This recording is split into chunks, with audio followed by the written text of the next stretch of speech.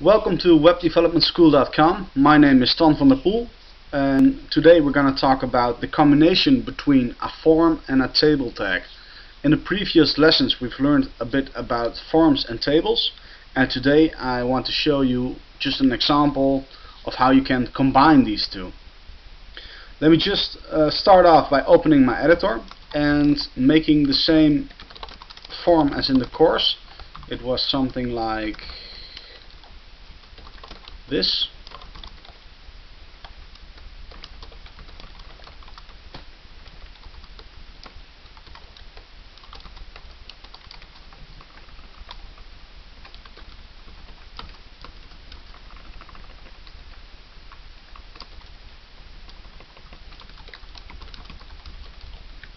Let me save that.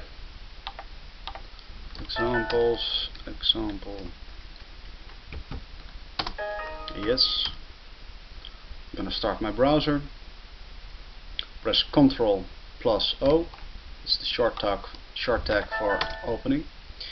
And now we can see the form we just created. What's your name? With an input type is text, so we can type something in. And two radio input types, which provide us the ability to choose something. Shall we call you? Yes, you may. Well, this form looks quite nice actually, but when the question is a bit larger,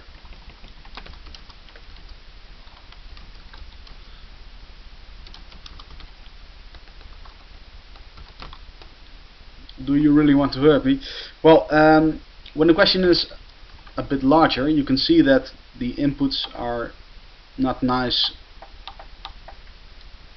They don't look that nice, because here the question stops here, and here it goes all the way up to here. And if you got some more input types, it's gonna look a bit messy. So I want to create a table within this form tag to show you the combination of a form and a table, for example. Let me just create a table here.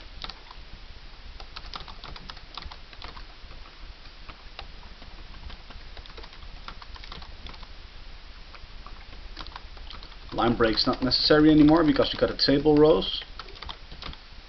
Do you really want to hurt me? Do you really want to make me cry? Yes, no. Close tag, close table. Okay. What do we got here? We got a form tag opens here. Let me just get my mouse here. The form tag opens here and closes here, and all this HTML is included in the form.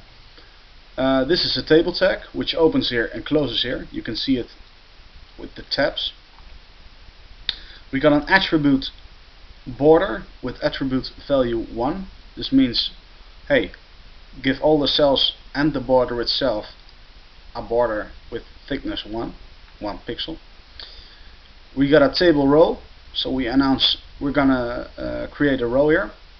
We got two cells, TD, which means table data, and the first cell contains the question, and the second cell contains the input type.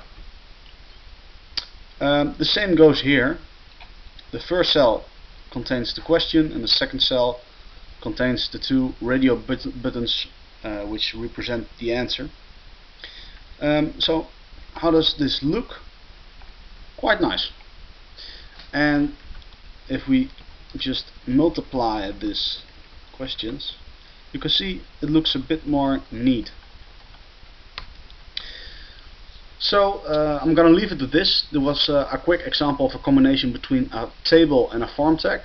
This is webdevelopment-school.com. My name is Ton van der Poel, and I hope to see you soon again at our website.